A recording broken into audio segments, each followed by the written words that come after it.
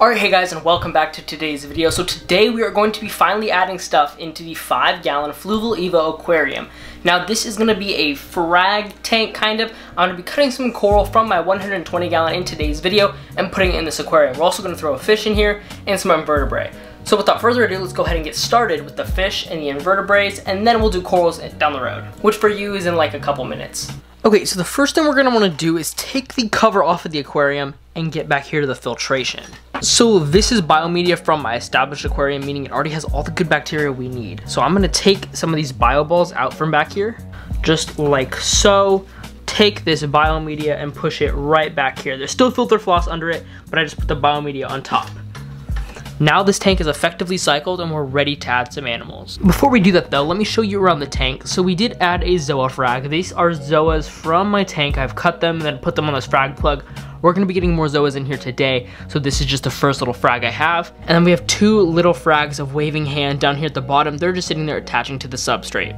But other than that, that's the only thing living in this tank today. But we're gonna change that and get a few creatures to get this tank jump started even more. Okay, so this aquarium is 5 gallons, so stocking wise we can't do anything too crazy. So for now I just got a small colorful fish. This is not going to be a forever fish. This is just going to be a fish that we're going to keep in here in the meantime to keep the cycle going. And then once this whole quarantine thing is over, I can look around and find the perfect fish for this aquarium. But right now, as a placeholder, just to keep the cycle going, we have a yellow-tailed damsel. And then once we are done with this fish in this tank, he will just go back into my 120.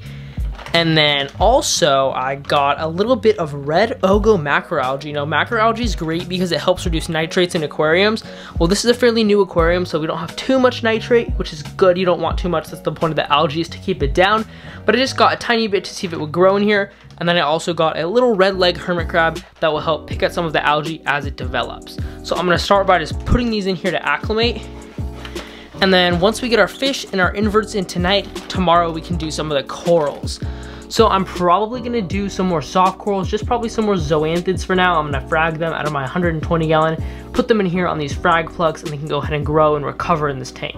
Because after you snip them off and glue them to a plug, it takes a little bit of time for them to sort of recover from that. So they're gonna do that in this aquarium because this tank's parameters are very similar to the parameters in my main aquarium. So I'm gonna go ahead and let these guys acclimate, which really they only need to acclimate for temperature. Other than that, the parameters are very, very similar. But this little damsel is a perfect size for this aquarium and will be very lively and very active in here. And then we can maybe trade him out for a cool designer clownfish or something later down the road. But for now, he's gonna be in here to keep the cycle in this aquarium alive. As for these waving hands, they're doing good down here. Once again, they're just attaching to the ground. Later. Well, I thought I was recording, but I wasn't. But I just put the crab in after he was acclimating. I just dropped him down there, so he's a little bit in shock and upside down, but he will fix himself. And then I put the red ogo right there in the frag rack. I'll put some zoanthid frags around it so it'll kind of blend in a little bit better. But for now, it's just sitting there, and because it's under this light's pretty powerful, so it should grow and be good at nutrient export. So now let's go ahead and get the damsel in. Now damsels are great beginner fish, extremely hardy and extremely cheap. Very aggressive though, so they're not recommended in community tanks just because they can be kind of ornery sometimes. But in this aquarium, because he's the only fish, he will be perfectly fine in the meantime before we, get him out of here. And he goes right into the tank. And of course the red ogo already blew out of the frag rack. Great. So there's the blue damsel in the tank. He will like it in here. This is a perfect size tank for him. He will be totally fine in here for the meantime. But now I need to go in here and fix the red ogo. Okay, so everything's just gonna chill in here for now, and then tomorrow we'll cut some frags from the 120 gallon and get some more coral in here. Okay, that red ogo is not gonna stay where I want it to go. It's just gonna land wherever it wants to go. That's what I've determined. But I'll see you guys tomorrow.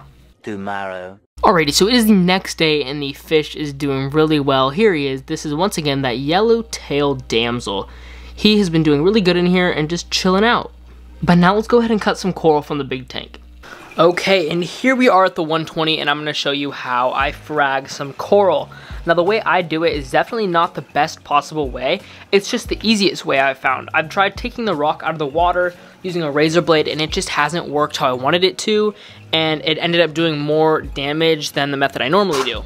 So some of the equipment I have are these scissors. It's not going to focus on them. There's nothing I can do. A turkey baster, and then a little specimen container. I'm going to dip this container in the water, and now I'm gonna have a tiny little reservoir of water right up top. Now zoning in on the coral we're looking for, it's gonna be these guys back here. Now whenever fragging corals, you wanna make sure to be careful. If you're fragging them out of water, wear goggles. I'm not, I'm doing it in water, so you don't have to wear goggles, obviously. Still, wearing gloves is important. I'm wearing gloves. And make sure when you do fragging to throw some carbon in your aquarium to help take out some of the chemicals that the coral will release when it's cut.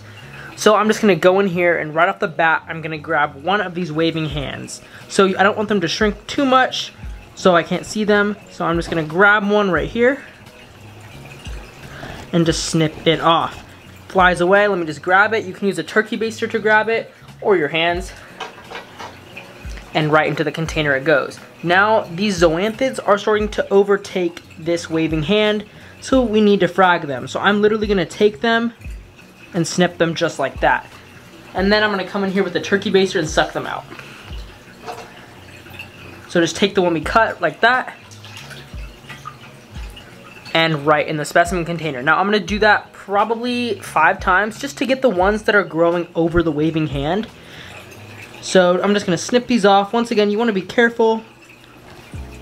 And then just make sure you suck them out with the turkey baster before they can release too much slime. It's probably really hard for you to see, but this is as close as my camera can get. But I'm gonna do this a few more times, grab all our corals from this colony and another small zoanthid colony, which is right up there, that purple rock, you can barely see it. But I'm gonna get all of these cut, and then I'll show you how I attach them to frag plugs. Eventually.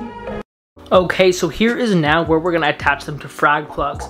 So I made the mistake of accidentally putting all the zoas in the same cup. So I don't know which zoas are which. That's gonna be fun. But what I'm gonna do is take tweezers and grab the top of the zoa by its head. So if you can kind of see, you can see parts where it's closed up.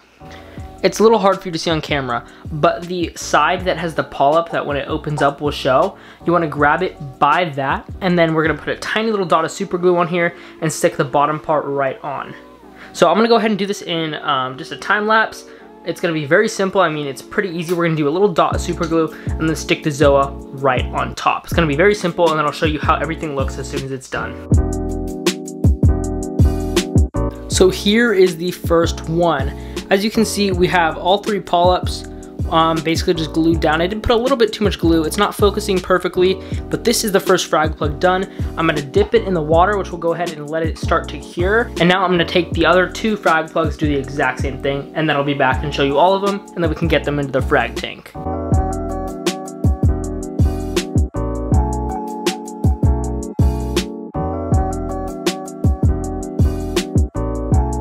Okay, so I got them all cut and pasted basically.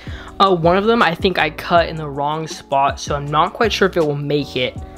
But they're just gonna acclimate temperature to this aquarium now. And then the waving hand, they don't do good on frag plugs, so I'm not gluing that one to a frag plug.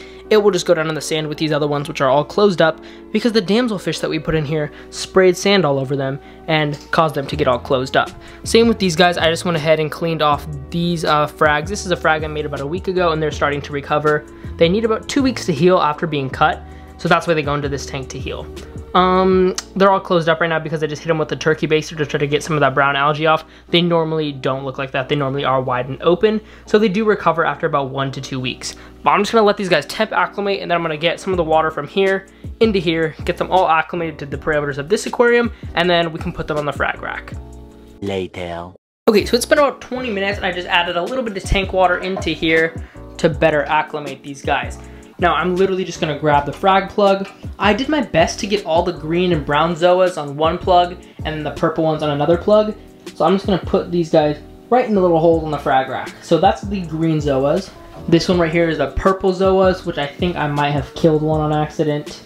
We'll have to see though, he might come back. I've never had a zoa die yet by doing this method, but we're about to find out. Then this next one is another green zoa. Now these aren't frags like I'm selling them. These are frags that I'm gonna let them heal and grow up in here and hopefully cover the frag plug and then refrag into stuff I could sell, if that makes sense. So right now I'm just gonna try to get them to heal and grow, and then we can think about selling stuff down the road. Okay, so there's our frags. It's hard for you to see just because the color contrast is super bad, but we now have 4 frags of zoanthids and 3 frags of waving hand down here. Now, I'm hoping they'll do really good. Of course, I'll give updates on this. We also have our little yellowtail damsel and our hermit crab right in there on the rocks.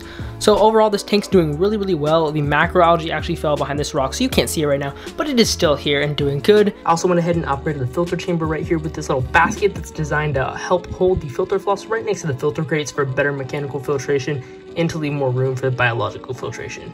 Now, that is pretty much it for this video. Thank you guys so much for watching, and goodbye.